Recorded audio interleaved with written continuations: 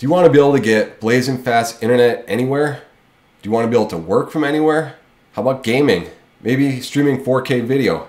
Or perhaps you just want to be able to stay connected to family and friends while you're traveling around the country and you want to have a system that's extremely reliable. Well, stick around because in this video, I'm going to tell you about the best mobile internet setup to be able to do all those things and more. Now, before we get into the hardware, let's quickly talk about service plans. I have tried all of the major cellular carrier providers. I've tried AT&T, Verizon, and T-Mobile. And T-Mobile just simply doesn't work everywhere compared to AT&T and Verizon, which generally speaking work almost everywhere. So, I've also tried the different plans from those carriers, like prepaid versus postpaid. I've tried things like Visible and compared that to regular Verizon. And what I can tell you is that those third-party plans, as well as the prepaid plans from the carriers themselves, they're just deprioritized. And so what that means is if you're in an area where the tower is super congested and there's somebody around there like me who's on a different plan, they may have a higher priority than you. And if they're using a lot of data, there's really going to be nothing left for those people who are last. And yes, you still do get some connectivity, but ultimately it's just much slower. And so having a postpaid plan with premium data ultimately is going to guarantee that you're going to get X amount of high performance data all the time. And so I'm using Verizon and I have a Verizon cell phone. And so I have a hotspot add-on plan that's 50 gigs that I use with the router, and that works just fine. I also have an AT&T hotspot plan, and that one is just kind of standalone. That one's a little bit unique. It's actually a truly unlimited plan that enables me to get premium data unlimited. And so I really do take advantage of that in one specific way on my TV. All of that streaming that you would be doing, watching HD videos, is going to consume, hundreds of gigabytes a month if you're using it all the time. And so I've got the router set up in a specific way that makes all of the connections for the streaming go out over AT&T, so I can just use as much data all the time and really not be worried about streaming. Then, I've also got Starlink, and you might be wondering, well, why do you need Starlink when you've got Verizon and AT&T? I'll tell you is because Starlink just goes beyond where those places go. There's some certain spots where if you're in a national park or you go, down a certain road far enough, you'll go past where there's cellular coverage. And, I don't want to have to worry about going back to civilization just because I have to be able to get on the internet. And I really need to be able to get on the internet. And so having that ability to connect to Starlink anywhere is absolutely priceless. And I think it kind of enables me to really truly go anywhere and not really have to worry about connectivity. That said, I only use Starlink in those situations where the cellular connectivity isn't working, because it really is fast enough all the time that plugging in the Starlink might give me slightly faster speed tests. I'm just not using that much bandwidth continuously to truly justify hooking up the Starlink all the time. Right now, it is something that I have to take up and down off the roof. And so, with a minute or two of setup, it's just not something that I, need to do. I'm going to jump into a diagram here and just quickly talk you through the components. I think this is much easier for me to explain it this way instead of standing out by the van and pointing at things, and you're not really going to understand how it all fits together, because some of these things just don't fit in one view. So in the center here, this is my core router. It's a Peplink MAX BR2 Pro 5G. You can see I've got things kind of separated here into WAN and LAN. On the WAN side, I've got multiple internet connections. And so these WANs are really just independent internet circuits. And there are two cellular connections built in, two cellular modems, they're 5G. And then there's also two Ethernet ports here, and those can connect to anything with an Ethernet port. There's also a USB plug here, which you can plug in a USB Ethernet dongle or another 5G modem, so you could add on basically another interface. I'm not using that right now, but that's basically for some potential future expansion that I may have at some point in the future where I need 7 WANs in the van. Lastly, there's also you know, kind of this Wi-Fi connection in terms of also having not only cellular, I also have, you know, Wi-Fi. It's got a wireless chipset built in, so you get the cellular connections, Wi-Fi internet connections, Ethernet connections. So it's kind of this blended thing that enables you to take all of those types of different connections and bring them into one box. Before I get into all of those internet circuits, I'm going to quickly talk about the LAN side, so my clients. There's 4 Ethernet ports, and I'm using 2 of those right now. One is for my streaming TV, and I use an Ethernet cable for this. It does support Wi-Fi, but you know, Wi-Fi, even with my setup here, can sometimes be unreliable. Maybe the device itself just struggles to maintain a solid Wi-Fi connection, or you know, the Wi-Fi in the area is experiencing a lot of interference potentially. And so, you know, it can disconnect or create a blip, and that can sometimes cause these streaming applications to lose their connection momentarily. Some of those don't really handle that well. Netflix does a pretty good job, but some of those other applications, they basically conk out, and you have to kind of relaunch the app, find that movie you were watching, hope that it remembered where you were at. So I get basically more reliable streaming and casting by having the TV connected to an Ethernet jack and cable. The other connection here, you can see this is plugged into a power over Ethernet injector, which then flows to a wireless access point that sits up on the roof, kind of directly in the center of the van there. I'm doing this because there's the wireless that's built in, which I'm using for the upstream connections. And so I want to have some separation there so they're not conflicting with each other. And within this access point, I've got it set up for 2 SSIDs. This I do specifically to ensure that the devices, you know, they don't get confused with figuring out which frequency they should be on. So there's a separate 2.4 gigahertz SSID and then another one for 5 gigahertz. The devices that support both, like I said, sometimes get confused, and having a unique one for each. The devices that support 5 gigahertz, I only set those ones up with the SSID information for the 5 gigahertz, and that just makes them work better. Now, I do have some devices that do support both that I may at sometimes use, like my cell phone or a laptop. Sometimes I'm doing things and I might go far enough away from the van where I want to be able to, you know, get on the van internet, because there's no internet around that area or spot. And so using the, you know, settings in my phone, I basically set up the 2.4 gigahertz on that to be not auto connect. So when I'm near the van, my phone or my laptops will automatically connect to 5 gigahertz, but they also have the ability, if I need to just quickly touch the button and join the other one. All the other stuff, like I said, other than the TV, uses Wi-Fi, like the Alexa, the Echo Dot, the smart plugs, and the lighting, and you know, anything else, the temperature sensors, and so on. I don't expect to ever actually need these other Ethernet jacks. However, it's nice to have them there in the potential need for in the future. Okay, so I'm going to tell you now about the WAN side of this. There's a lot going on here. And so I'm going to start primarily with what I use all the time. And so for regular day-to-day use all the time, I'm really leveraging Verizon and AT&T as the only solution. And so as I'm driving around, I'm able to be connected to both of those all the time. I have these 2 MIMO roof-mounted antennas from Panorama. Each one of these has multiple antennas packed into that little dome. And so the one on the right here has 4 antennas in it, and the one on the left here has 6 antennas in it. This one on the left here has Wi-Fi antennas, and how I use that is to be able to pick up free Wi-Fi at places like National Park Visitor Centers. Also at state parks, there's campgrounds with free Wi-Fi. And then also, because in my home here I have Xfinity, they have something called Xfinity Wi-Fi, which basically is the ability for you to put some credentials in your laptop or your phone and then be away from your home and connect to Wi-Fi. And I don't really use that on my phone. I use that within the router itself. So I've programmed it with the Xfinity information to be able to connect to that. And so in my driveway, it's actually picking up from the neighborhood, somebody who has Xfinity.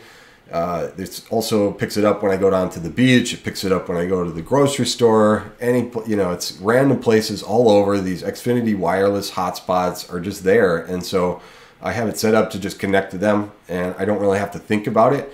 And how that benefits me is, in those situations where maybe I'm having slow performance with either one of these connections, having that additional capacity gives me just more performance. Or if, let's say, I'm in a spot where, like in Kings Canyon, there's just Verizon, so there's no AT&T there, and the Verizon signal is still pretty slow. And so there's a visitor center where I'm able to get on the free visitor center Wi-Fi and be on Verizon at the same time and get still that performance and capacity of two connections sandwiched into one. Okay, I'm gonna quickly jump over here to the Starlink.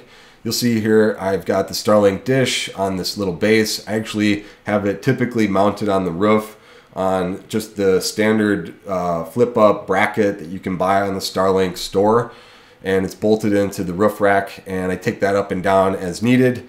Again, because I have really good connectivity with the Verizon and the AT&T, there's no need for me to pop this out everywhere I go.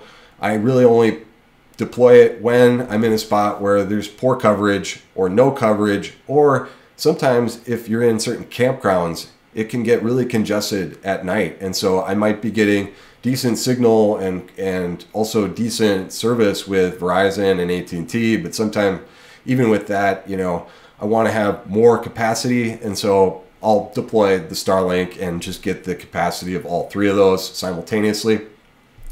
You'll see here I'm not using the Starlink dish, the Starlink router, that white box that comes with it, for a couple of reasons. One is it runs off of AC power. That's less efficient. You're doing this conversion back and forth where you're taking DC power into AC back to DC, and so you lose a lot of power. The efficiency and your batteries are just going to run down quicker.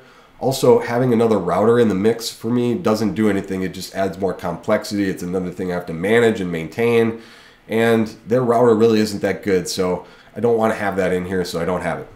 I've got the 75-foot cable that enables me to, if I need to, deploy it out on the base and be away from any sort of obstructions. And then I have this Starlink Ethernet dongle that I've customized and cut the end off, so this connector that comes with that Ethernet dongle can be plugged directly into this PoE injector. So I'm powering the dish using my standard battery. So my DC power, I have this thing in here called the Buck Boost, which takes 12-volt power, raises it to 48 volt, and inserts that power into the cable so that the dish can be powered using my van's just regular DC power. That Ethernet cable then feeds out into one of these Ethernet ports, and so I get that Ethernet connectivity. Again, I'm not using Wi-Fi to connect to the Starlink router. All right, last but not least, you might see I've got another MAX BR2 Pro 5G. Why would I have a third 5G modem if I'm not really using it all the time? Well, I had that before I had this device. So I had two of those kind of set up in a pair. It was okay, but it added some complexity managing two devices as one, and then there were some limitations in terms of using all the interfaces. So I have that still, right, because I upgraded to this device and I still have this other one. And so I'm using this in conjunction with a directional antenna on a mast. And so I've got this device mounted in a spot that's really close to the back door where I can plug in this 16-foot cable that runs up the mast on the directional antenna.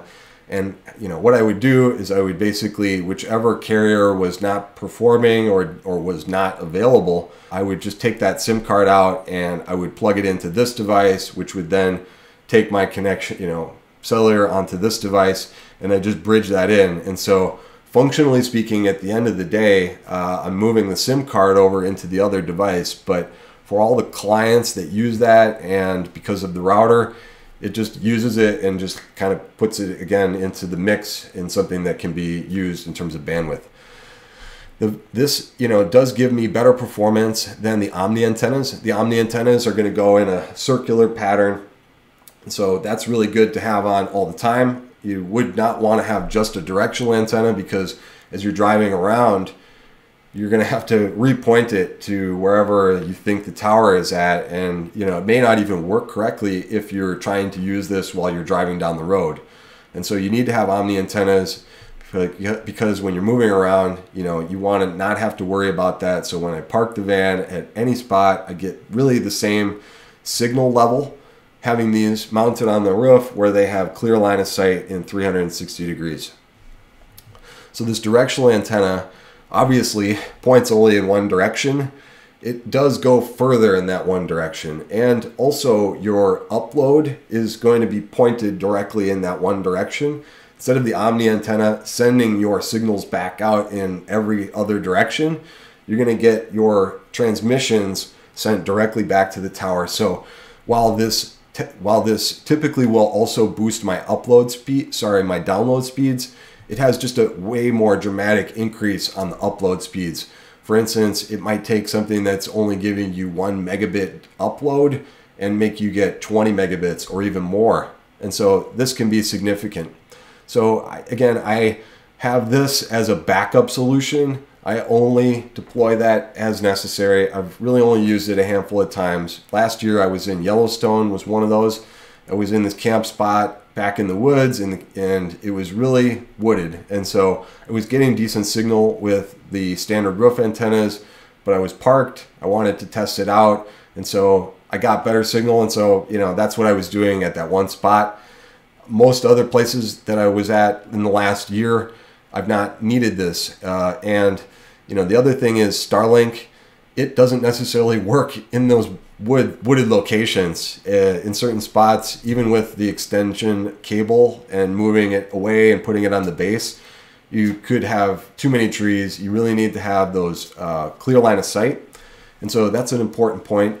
When I'm driving the van to wherever I'm going to park for the night and I think I'm going to need to use the Starlink, I definitely take that into account, and I'll try to park the van in a spot where, you know, I think I'm going to have no obstructions. So, you know, it's just something that now that I have the Starlink, I'm definitely thinking about when I'm parking the... All right, one last thing in this diagram, you might be wondering, what's this thing called Fusion Hub? Well, I'll tell you, with this router, like I said, it takes all of these connections and combines them into one, gives you all of that performance combined, and also kind of that failover. So if one of these connections goes down, all of the other ones, you just fail over to that. And generally speaking, for failover purpose, that can be fine. However, if you're doing things like you're on a video call, or you're playing a game, or you're kind of sending an upload, if you actually are kind of getting sent to one of these connections and that one connection fails, well, what will happen is that one session that was going out through that connection, that particular connection, that's going to fail. And yeah, your client typically will reconnect, Zoom will reconnect, but for a period of time, you're going to be disconnected from that Zoom. You know, for me, I do a lot of Zoom presentations, and if I get disconnected while I'm presenting, that can be really disruptive to any meeting. And so when I'm connected to Zoom, I'm using this Fusion VPN connection, and all of my Zoom traffic will go out through this VPN connection in a way that if one of those connections fails, nothing happens to that Zoom session. That Zoom call stays connected. Sometimes I do see something on the screen that indicates that my connection is quote unquote unreliable, but like I said, it doesn't actually disconnect me or cause it to reconnect. So that's super important. Another thing that this enables me to do is, because all of these connections, typically, you know, they're just a consumer connection. They don't give you a static IP address. And for me and my work, I actually need to have that, because certain things that I have to be able to get into, they're firewalled off and they don't allow just anything to get into them. And so there are places where you can run a Fusion Hub. And so I have a Fusion Hub that runs in a data center in Silicon Valley, and that virtual machine that this thing runs on has a static IP address. And so when I'm connecting to those specific things that require the static IP address, I have all of those set to route through this Fusion Hub in a way where those sessions go to the Fusion Hub and then they go out from the Fusion Hub. And so they appear to actually have originated at the Fusion Hub. And so Much like those other VPNs that you may have heard of that can, you know, protect your identity and all of that stuff online, your browsing traffic, by masking what IP address you're coming from. That also kind of does this for me. All of my traffic appears to come from that address when I'm using it. It can be kind of good and bad in some situations. If you're using an application where it's detecting your physical location based upon that IP address, it's going to think I'm in Silicon Valley. You know, that can be typically overridden in those apps. Say I'm actually in, you know, California, in some other place, right? And, you know, you then tell it where you're at and you just overcome that. But just be forewarned, if you're using the Fusion VPN, you will appear to come from that location of wherever that internet or website thinks that that address is at. All right, so that's kind of the high level ins and outs of how I use all these different things and how they fit together. So I'm gonna take you next out to the van and I'm gonna show you how I connect the Starlink, how all this stuff plugs in together, the mast and some of that other things.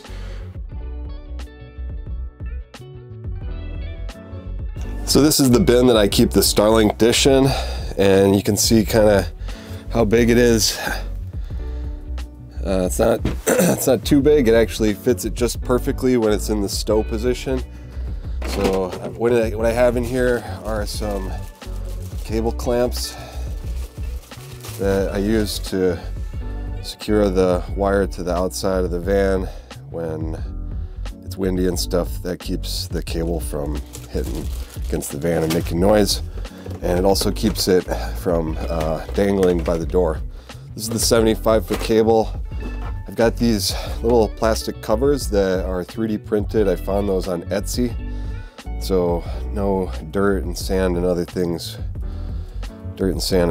gets in this, and then you might not be able to get connected. So there's a square one for that end. And then the other stuff inside here is I've got some towels just to keep it protected and from sliding around in there, bouncing around. This is the base. Here are these towels, move those, and so when it's in the stowed position, you can see here that it fits basically perfect to the top of that and just inside this bin. Have another towel underneath there, microfiber, fleecy thing. So this is the dish, and the one end goes in here of the cable, and then the other end goes in on the back. Okay, so now I'm going to show you how I set up the Starlink dish onto the roof. As you can see, I've got this antenna holder here that's basically the roof mount for a standard Starlink, and I've already twisted that little dial there to loosen it, and then I put it straight up and then tighten it back down. I've already got the Starlink dish out here, so I'm ready to go. And really the first step is to put this into here so that I can drop it into that pipe on the roof there.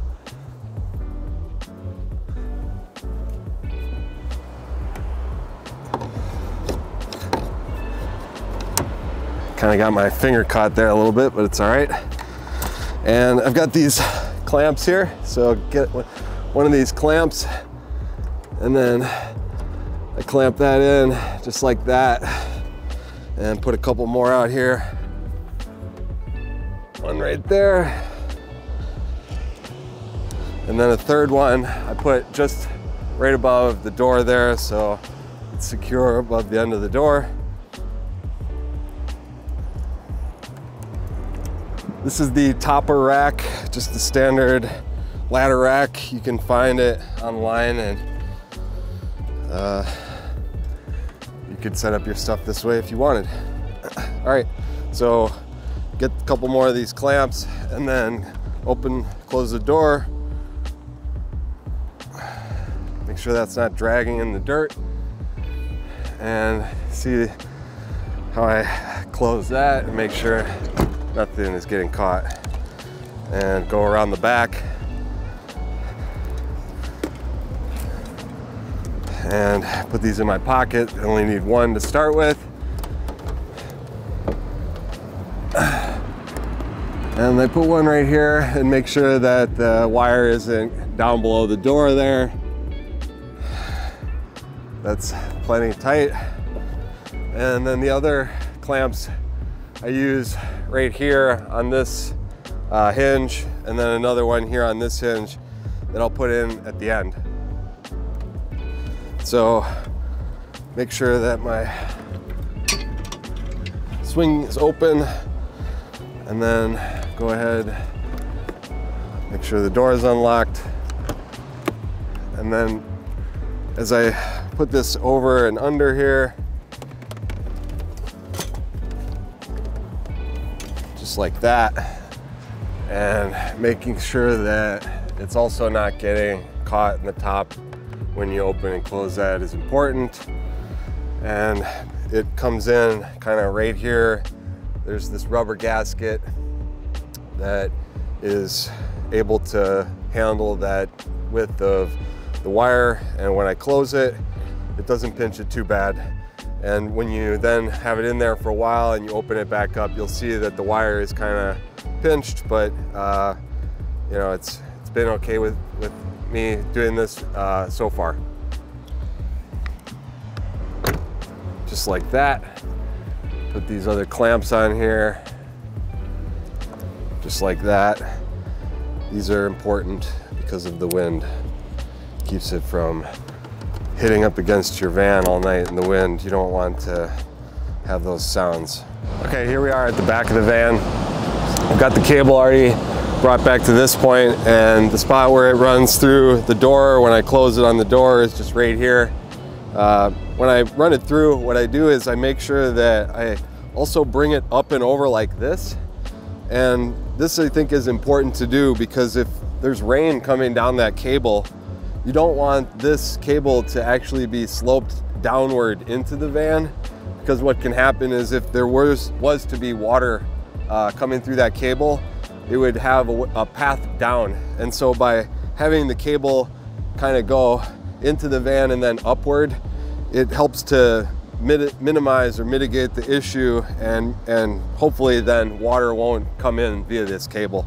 So it comes up and over and in like that, and I just kind of hang it over that, and that gives it that upward angle. And on this end, there is the standard Starlink connector. And so for right now, what I'm using is this customized version of the Starlink Ethernet adapter. You can see with this red end, I cut the end off of the standard adapter, and I did this to enable me to have this connector that I can just plug in like that and be able to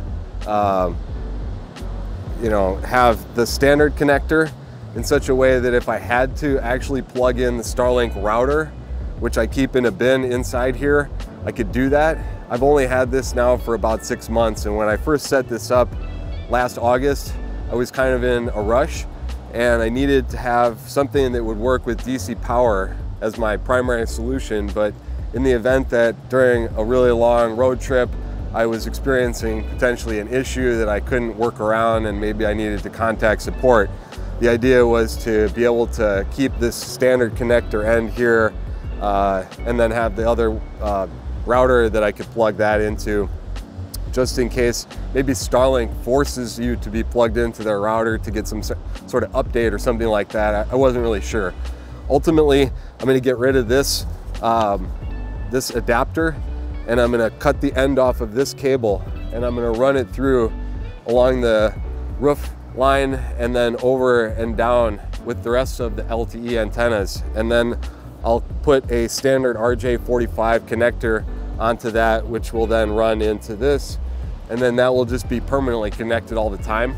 And then up on the roof, I'll have the end such that I can plug the Starlink dish into that, and then I'll have kind of a spool of wire there that I'll need to keep secure so that it doesn't fly off. But that's kind of what I'm thinking. Or potentially what I may do is also just cut that cable to length and then have a second cable inside here in the event that I actually wanted to go some distance away from the van. You know, maybe I just do this solution again. because quite honestly, since I've been using it with the setup on the roof, I've never actually used that other base thing in there to be able to put it some distance away from the van. Generally, when I'm parking somewhere and I'm thinking that I might have to use the Starlink, I'm trying to avoid those obstructions before I park the van so that I don't really have to have the Starlink be away from the van. This is also a benefit for the fact that if I was parked somewhere and I needed to drive away quickly, you know, because when you're parked out in the middle of nowhere, you don't know if some shady person comes by and you need to get out of there quickly. I don't want to have to go out of the van, pick up the Starlink off the ground, get it back in the van, and then drive away. I can actually drive around campgrounds and stuff like this with the Starlink up and on the roof.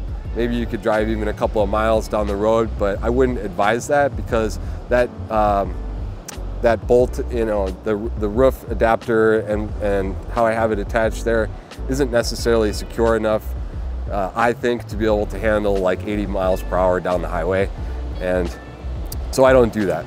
I only have used it while driving, you know, like I said, a couple of miles at, you know, 30 miles per hour or less. So here we go. When I plug this in, it will activate and power up that on the roof. And essentially I go ahead and close the doors at that point because now I have brought the connection in here.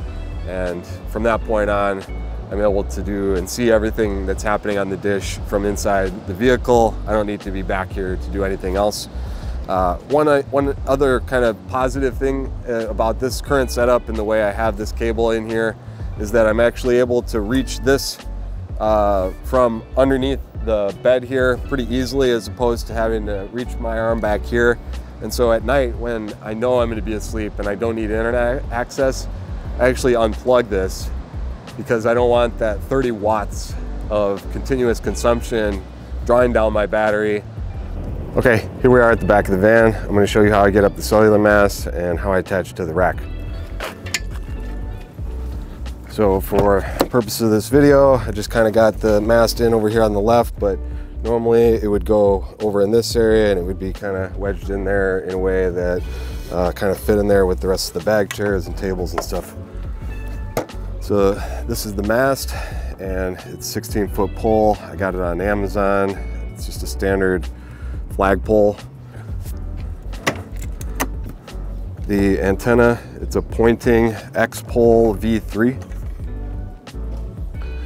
And the mount that I have used to attach it to this pole is not the one that came with it. The one that came with it was kind of bulky. So I found this other one on Amazon, and it's designed to hold a camera on a pole. So it is more compact and it works with the pole. There's some little connectors to keep the end protected. First thing I do is I plug in the connectors. It's a 5G modem, which requires all 4 ports to be connected to get the full maximum 5G signal. But actually this modem is able to do really like category 18, I think, or category 16, which is super fast with just 2 ports connected. And this is a 5G ready antenna. So basically I'm able to get connected to the 5G bands, but I might not be able to get the full absolute rated speed. However, in the scenarios where I'm using this, typically there's no 5G signals and I'm at like 1 or 2 bars. So this is going to make it dramatically better. And even if I was to have, you know, let's say 2 of these and have 4 ports connected, it likely wouldn't be, you know, that much faster. That would just be a hassle. So 2 works perfectly. And I plug these into port A and port D. And I have the modem set up to use just ports A and D. There's a setting you got to turn on in the modem. And it's got these plastic clips here on the outside that makes it easy to get these on relatively easily. So I make sure that's tight, and then I kind of fit it over here, and I'm gonna just tuck this out of the way. And so just like the Starlink that I bring in through the other side and that rubber gasket, I'm bringing in this LTE antenna connection cable through just that rubber channel, because I have to take this up and take it down. You know, it's not permanent, and this works just fine. So make sure it's not also tugging on that in a way that it's taut. So I've got a little bit of slack back here, and then I get it just up into that spot right there. Close the door, close this door, swing back this. Watch out for that.